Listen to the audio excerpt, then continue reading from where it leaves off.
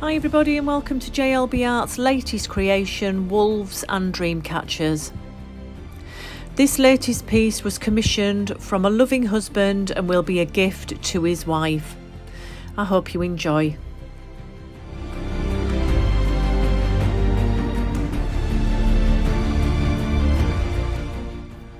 To create the illusion of really dark, dense black space sky, I used several thin layers of indigo blue with a darker layer of museum aquarelle black on top. I do find that this black is the most dense.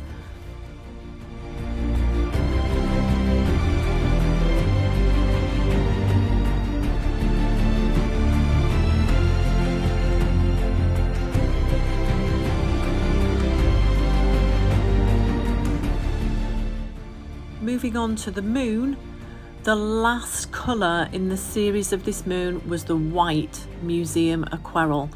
This gives it the illusion that it was kind of glowing in the night sky, and that was the effect I was going for.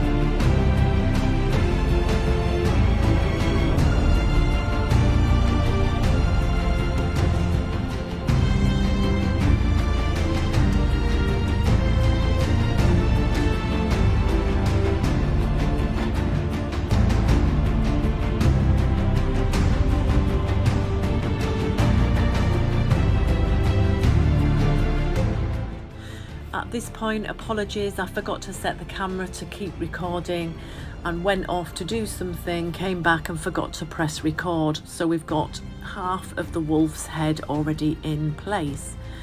This fur is built up from dark to light, so a lot of the darker tones were added first.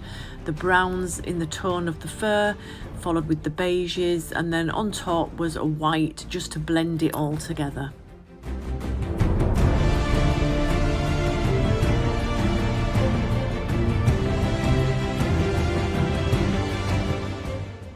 As I moved on to the feathers that were hanging down from the Dreamcatcher, I was using lots of lovely tonal shades of reds and oranges to really complement, and then add in the aqua blue from the night sky. This kind of pulls everything in together and gives it real structure throughout the piece.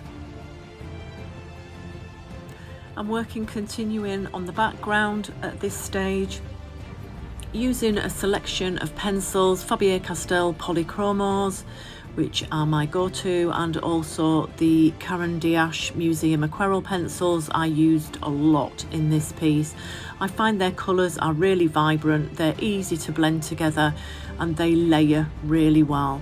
So more feathers, creating that illusion of night sky, the effect of a sunset now coming in around the bottom with mountains and trees.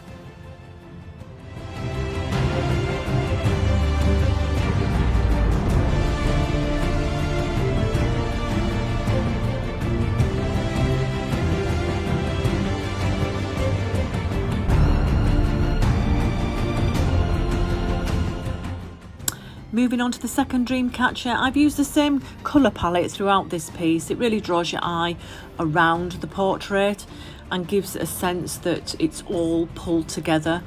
I've absolutely loved working on this. The size is A3 and it was the brief of Native America. So I hope I've managed to pull that off. I've absolutely loved having free design and creativity on this piece. It's been a really special treat for me as an artist and I've loved it.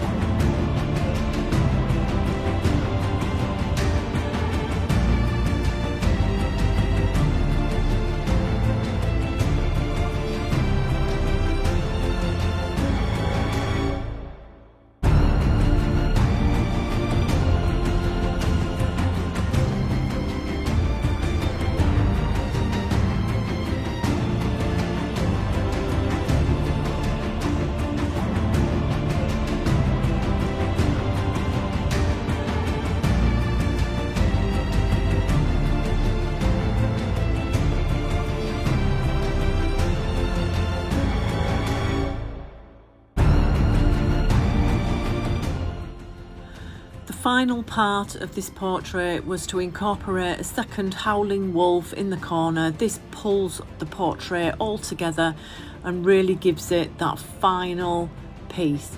I hope you've enjoyed watching this, and thank you ever so much for all your love, shares and support. I've been absolutely blown away by the amount of attention this piece has had. Thank you so much for watching, and don't forget to hit that subscribe button and feel free to share. Thank you.